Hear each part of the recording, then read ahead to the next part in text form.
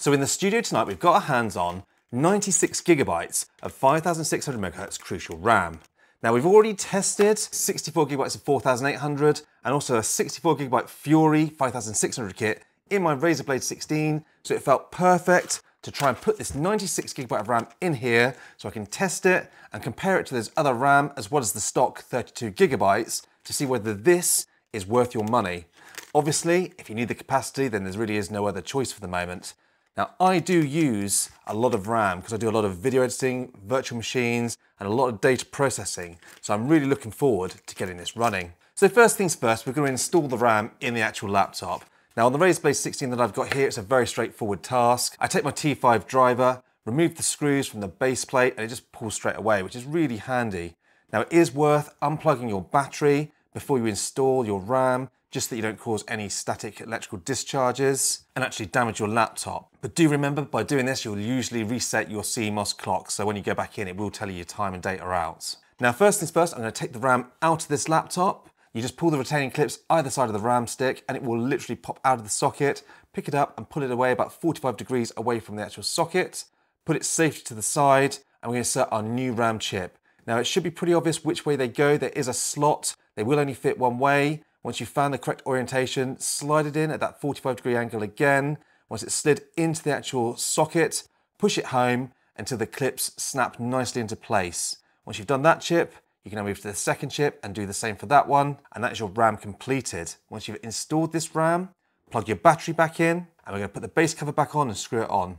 Now, when you start the laptop on, as I mentioned, it may well tell you, depending on your laptop, that your CMOS is out of date. Update the date and time, and boot back into Windows. And that should be it. It's very straightforward upgrading RAM on these laptops. Opening Task Manager, we can see all of that beautiful 96 gigabyte RAM running at its full speed of 5600 MHz. That's a great start. The first thing I wanted to do is run the IDA64 RAM benchmarked to see how well this 96 gigabyte kit stacks up against all the other kits that we've tested. And interestingly, I noticed all the 5600 MHz kits were very close together. This is also good news. And the 4800 MHz RAM kit, obviously quite slow by today's standards, was a little bit further behind. So with that out of the way, I ran Geekbench 5 on each of the RAM kits. Now this is a great synthetic benchmark, based for the CPU, but is heavily RAM dependent. And as you can see from the scores on this benchmark, the 96 gigabyte RAM kit scored much better than the older 4800 MHz 64 gigabyte RAM kit and was almost on par with the stock 32 gigabyte RAM kit that Razer supplied with this Blade 16. But the clear speed winner was still our 64 gigabyte Fury kit, which we've been recommended for most of this year. And when you look at the CAS latency of this actual Fury RAM kit compared to the Crucial or any of the other RAM kits we've tested, the RAM timings on this kit are so much tighter than all of the other kits, which is why we're getting much higher scores with this Fury in the benchmarks. So then, in conclusion, if you need 96 gigabytes of RAM, there's pretty much no other choice, and these Crucials are actually a great RAM kit, which are only marginally slower than the Fury kit, which is our current #1.